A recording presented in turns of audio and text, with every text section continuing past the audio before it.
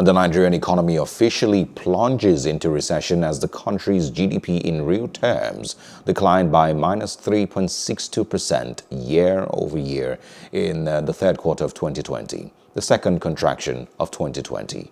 Reactions have continued to trail the development among some stakeholders addressing how the country's economy is where it is today, urging the youth not to depend on government for livelihood.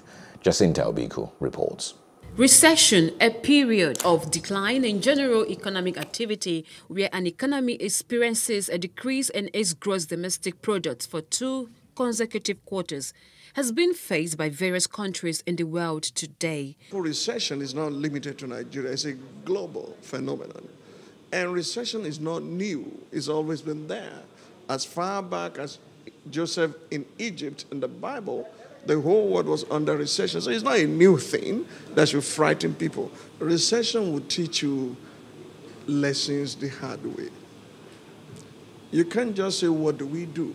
You need to look back and say, what did we do that has landed us in this okra soup of lack, of poverty, of exigency?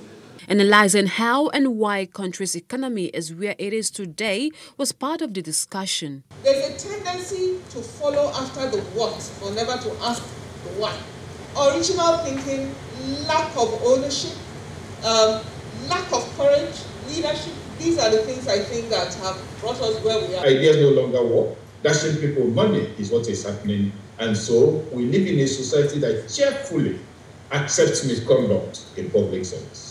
The question remains, should the government alone guarantee nation's economic growth? We leave everything to government. How many citizens can any government employ? Do you think Mr. President has a better brain than you have? He's just a human being as limited as you. Every Nigerian must know that when government is borrowing money, you will pay it. Though Nigeria's economy slides into second recession in 5 years, there could be possible solutions. We need to cut down the size of government drastically. We need to have a lean and mean governmental structure. And we need to get to the place where we'll be self-governed.